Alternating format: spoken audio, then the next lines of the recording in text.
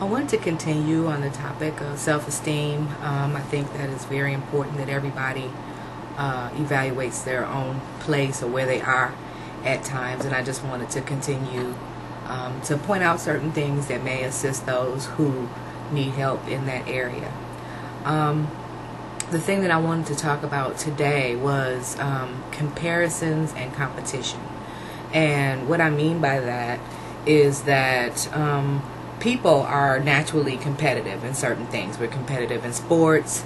Sometimes we're competitive in relationships, and not only competing for a certain person's love and affection, but competing with the actual person that we're in love with. It happens at times, unfortunately. And making comparisons is just basically comparing yourself to others and measuring your own achievement levels to those levels of someone else that you know, someone you may not know but be on television or whatever. Now, as far as comparisons, I really don't feel like a person needs to measure their success or their level of achievement based on anyone else, and I'll tell you why.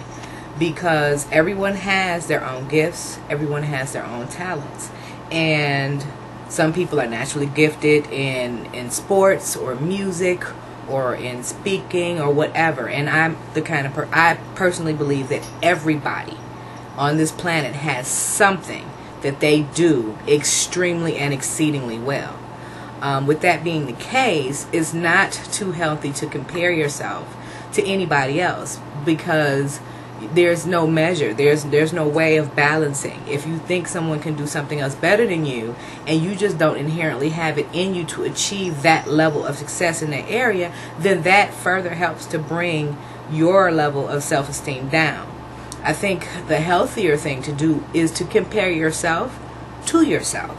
And by that I mean, if you are struggling in an area, or if you are branching out trying to do something, why not just compare yourself, let's say 3 years ago in a certain area, in comparison to how you're doing today in a certain area.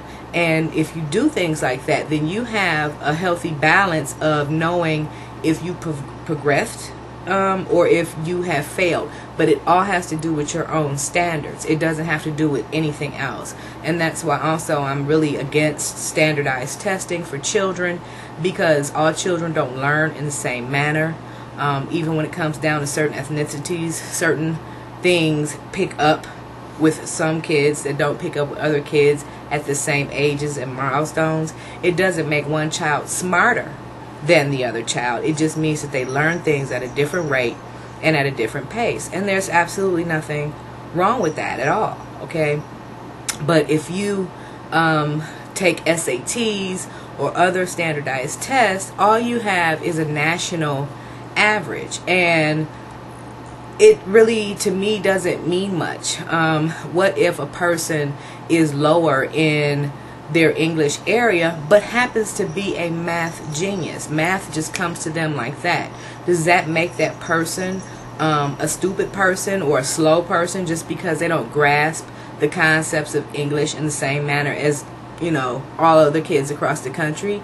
That's, you know, that's a pretty rigid standard to hold over anybody's head.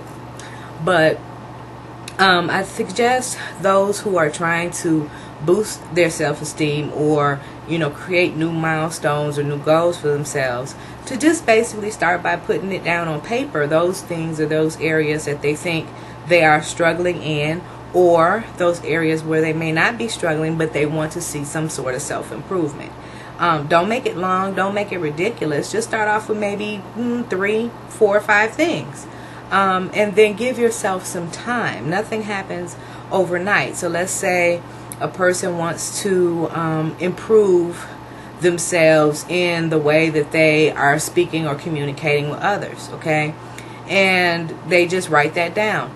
You have to give yourself an adequate amount of time in order to achieve that. Nothing is just gonna, you know, happen like that. You just simply become more aware of yourself when you're out there doing it. And then, you know, next year, year after next, you can go back to your list and reflect on it and say, wow, you know, I did improve in this area. I'm getting along better with so-and-so. I'm learning how to listen to other people's more before I, you know, start in on the conversation. You know how some people can never wait to the end of your sentence. They just jump right on it and start talking over you. That is a form of communication and listening as well. Maybe they need to improve on that. And then there's some other people who are just dead during a conversation. They're like, okay, and you're like, come on, talk to me. But you know, don't make it something that is just so unbelievably high that it's not obtainable for you. That's no good, because then you just beat yourself up because you have a goal that you were trying to reach and you made it unreachable. Okay, and then it doesn't matter really how much better you've become in a certain area. Just try to improve a little things at a time, and I guarantee you that your own self-esteem, just for those little accomplishments and those little milestones, will help you to feel better about yourself, because it's all about personal reflection and doing the best that you can in any given situation. Now, to talk about competition, there are some people who always seem to not only compare themselves to others, but always want to compete with other people as well on anything. It could be something as simple as sports, or, you know, if you talk to them and you tell them something that you received new or whatever, then they have to jump on it. Well, I got something better than that, and this is what I got. But, you know, if you have what you have and I have what I have, then everybody should be happy for everyone else, okay? Reach for your own goals. Don't reach for somebody else's stuff, okay? It's that kind of competition that leads to overt jealousy and envy, and sometimes getting your ass whooped, you know? Just to say it how it is. People, it's unnecessary, you know? If you learn to be happy and satisfied with what you have, then that should be good enough. Now, perhaps somebody has reached something or gotten something that you would like to have, but that's not really a competition or saying that you're better than them. It's just that, oh, you saw something, it was cute, and maybe you might enjoy that item too, and you do whatever you can to try to get it. I mean, that's normal, you know what I'm saying? But when you take it to another level and then you displace some hatred or whatever on a person for having something that you don't, then that enters the danger zone, okay? And the low self-esteem issue turns into anger, resentment, rage, never thinking that anything you have or do is good enough, always thinking that other people think that they're better than you. It seems that people who have those issues always try to displace that issue on someone else. If someone is a jealous person, they tend to accuse others of being jealous all the time. It's really kind of funny how that works. But I've seen many cases of that. People accuse you of the very thing that they are, and that is what's called displacement.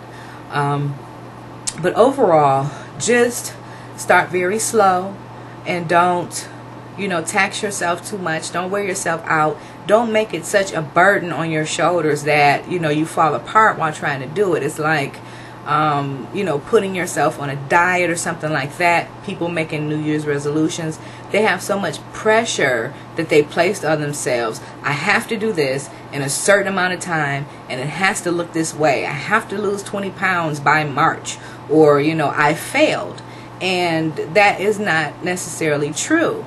Anything that you lose between your start date and your finish date is good. You know, people don't lose weight at the same rate. So all I'm saying is make it good and obtainable for you. Don't stress yourself out too much over it. And just give yourself a pat on the back for those small things that you've achieved along the way. And I guarantee you'll be on the road to developing a lot better self-esteem. So that's what I wanted to say for today, and I'll see you guys later. Bye-bye.